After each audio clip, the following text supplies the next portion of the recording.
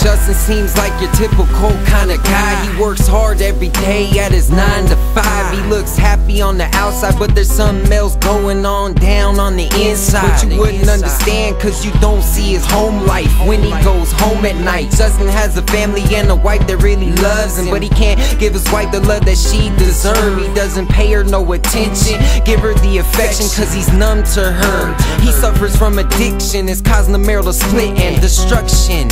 His wife wants to divorce him cause Justin won't stop getting high off of watching two people have sexual intercourse, man. And it started off small with pictures on the internet, but now he's out of control. He won't even touch his wifey no more unless he sees sex up on the videos. Father God, please help him, free him, restore his home.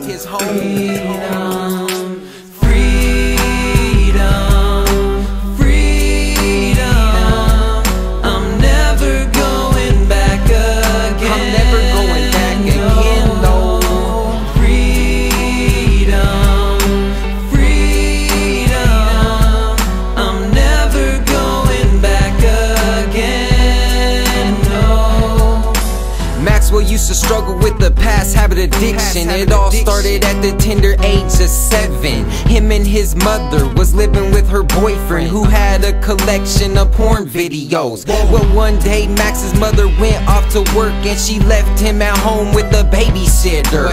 And wouldn't you know, the babysitter broke out those videos. He was 7 years old, he hadn't heard about the birds and the bees, but he got a first-hand distorted lesson from pornography.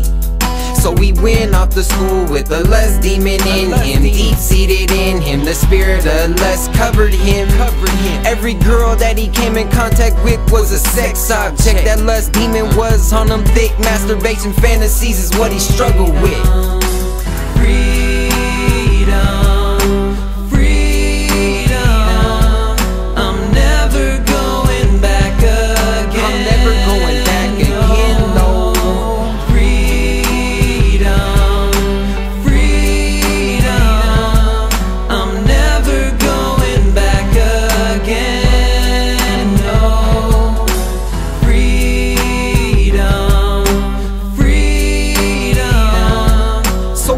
After that lust demon used to be Max's best friend. They used to indulge in all types of pleasurable sin. He lost his virginity at age 16, he wasn't even a man. That spirit of lust had him so into his flesh, reaping nothing but corruption. He was hungry for love, but the devil kept filling him up with lust, man. In high school he almost date raped his girlfriend. His life was being destroyed and ruined.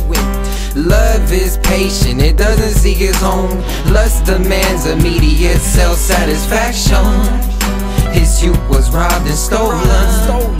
But one day Max called on the name of Jesus. He broke them shackles from off of his feet and set him free. And now we got a testimony. And God restored back the years the enemy stole from Max. And now he's walking in the victory. And now we got a deliverance ministry. Glory.